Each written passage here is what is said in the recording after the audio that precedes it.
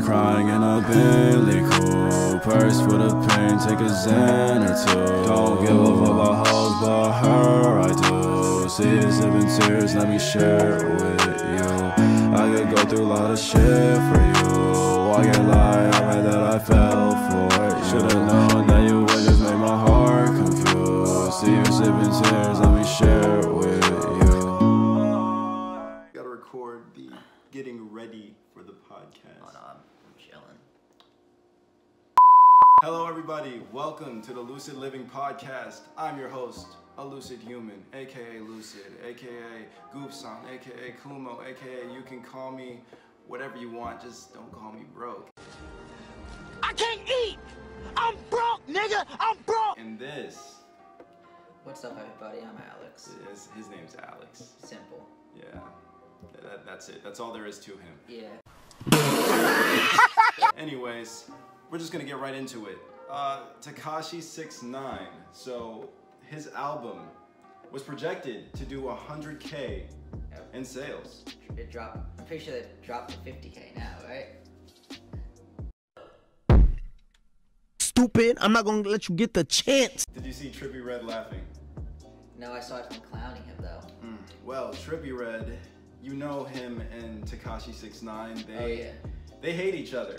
They're on the same label, but they hate each other. Yeah. And I guess I understand the beef. Like he snitched on some like Treyway, so like now it's just even more fiery. Now it's even more spicy, and then he just adds more oil onto that fire as soon as Tekashi 6ix9ine's results comes out, and he's just laughing. That's all. Just someone told me something funny. Just. Well, Blueface was also clowning on him. Yeah. Alright, I'm finna get disrespectful in this motherfucker. I found that interesting. Didn't Blueface's album flop? But don't matter, because Blueface don't take himself as seriously as everyone else. Yeah. Alright. So, since everyone's already like, you're trash, no one expects his albums to do good, but people still listen to him. What do you mean he doesn't take himself as seriously as everyone else? Like, he doesn't take himself as seriously as like a Meek Mill or most people in the industry, because he's kind of just there chilling, he's making his money. He's not caring too heavily, at least how I see him when he does this shit. Yeah, I guess you got a point. There are tiers to this musician shit, It's this like rapper shit. Yachty's kind of on the same level, except Yachty, like, he makes good music. Yachty was in the Sonic movie. Yeah, that's the thing. He's after the bag. He was in Teen Titans Go. No one watched that. Yeah, kids watch that. Okay. Yachty has secured the bag. He's also in Phase. I don't even know that movie. I don't, Yeah, fuck out of here. You know what I meant. Phase Clan, bitch. I still don't know, bro. I'm uncultured, I guess. But let's backtrack. Tekashi 6ix9ine. I guess we can't feel bad for him. 50K, isn't that good still? I don't know. No, not at all. Not for his level of clout, I'm That's the guessing. thing.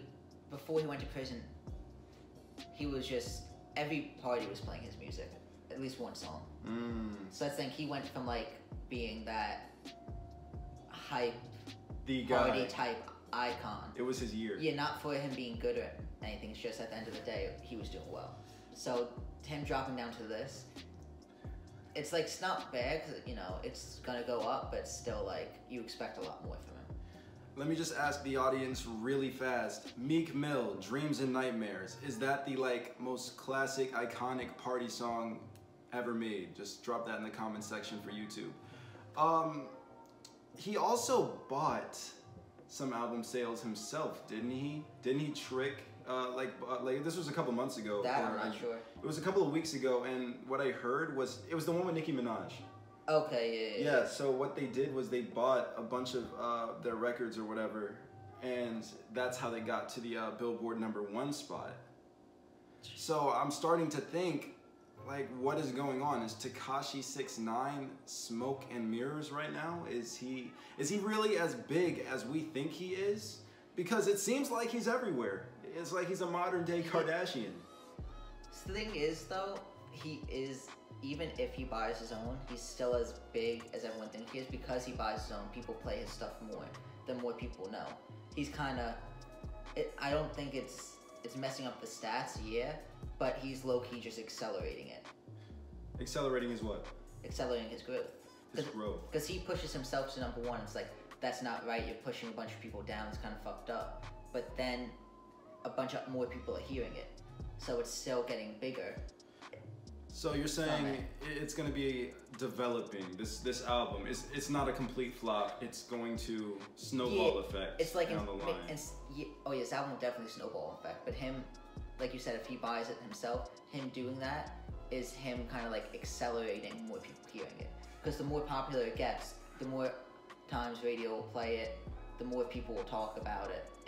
He's just pushing everything along, making sure it gets big. I like that theory because that's like herd mentality. So basically, like you see something at the number one spot and you automatically go, let me give this a listen because like these higher up people like told me that it was good. So stay away from that. Well, it's dangerous. Now, if you see a song like on the top Billboard, it's like, oh shit, a bunch of people like it. I'll give it a try. And even if you don't like it, but he cheated the Billboard. But that's he the thing. cheated Billboard. That's why it's dangerous. But that's why he's accelerating his growth because again, a bunch of people will be like, oh, you know, I'll give it one listen. Even if people listen to it once, don't like it, that one listen on Spotify is still a listen, and those will add up. You got a point. But we got to move on to our next topic here. Tory Lanez. Oh. God. So, since y'all hoes so worried about it. Yes, this nigga Tory shot me. You shot me. And you got your publicists and your people going to these blogs lying and shit. Stop lying. Okay, so I shouldn't laugh. Meg the Stallion, I hope in my heart that you're okay and that your foot is healed up. Genuinely. I hope everything goes good for you right now. Congratulations on WAP making it to number one. Amazing. What is going on? What is going on with this situation? So Tory Lanez, some texts were revealed that he was saying I was too drunk. Like, so he sent that and he was like, I'm sorry, Meg, I'm sorry, I was too drunk, da da da da da da da. Like his condolences offering them, and I was just like, okay, like how did it even get to that? Like you guys were like at a pool party or something, going on live on Instagram every single day with each other, and like it ends up with like you being too drunk and shooting one of the biggest up and coming rappers, superstars in the foot. Like what happened, bro? Kylie Jenner was there. The way I look at that is him saying accidentally, is I imagine he had a gun on him and it accidentally went off when they were next to each other and shot him in the foot.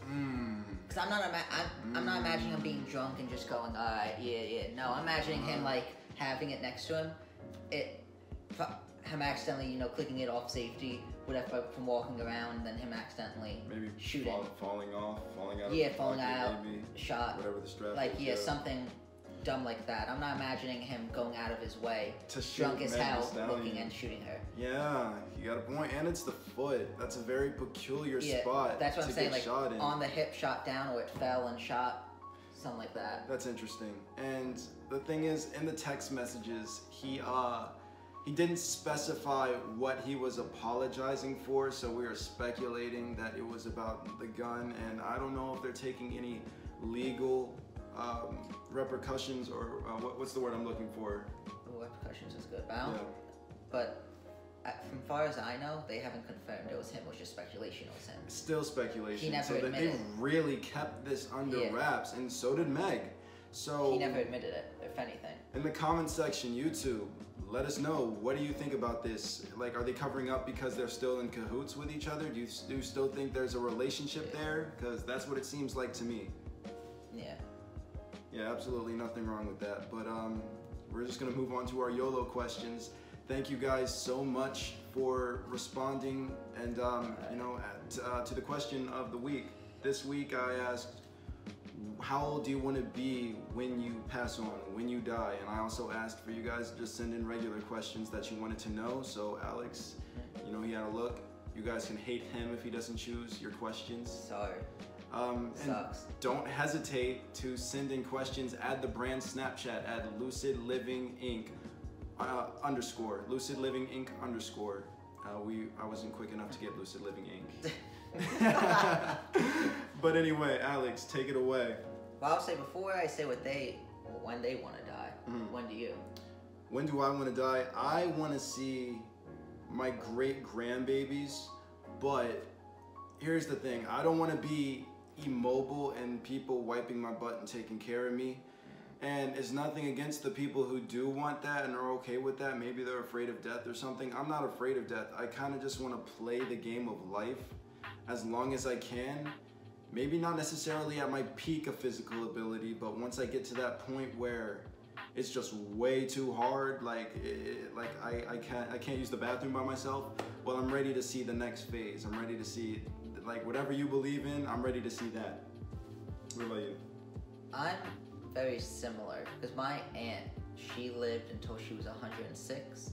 That's impressive. So she was my great-great-aunt. That was my grandma's aunt. So, like, she was walking the treadmill, cooking. She was completely healthy up until she passed. And so if I could live that long healthy, I would. Hell yeah. Easily. But if I'm completely immobile at 70, 80, then I'm okay with it. I'm okay with passing on at that point. I don't want to just be here if I can't take care of myself and I have to be taken care of. Yeah, see, man, coronavirus is a very interesting pandemic, how it's going after us I shouldn't say us old people, the older people.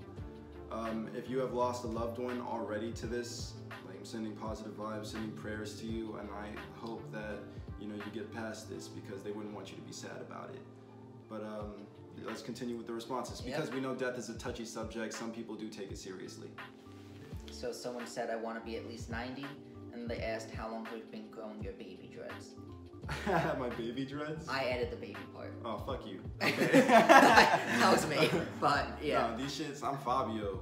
Like, I'm fucking, I'm beautiful. Yep. I've been growing these since last summer 2019.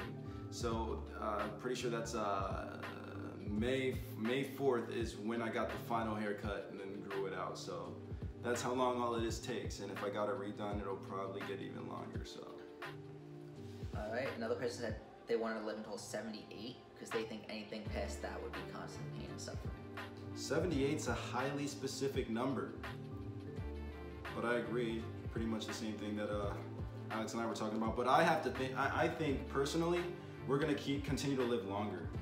Well, yeah, because medicine and everything's improving. Yeah. Hospitals are at some point it's gonna peak and stay the same, but until Will it though? Technology would have to extremely advance. And it will.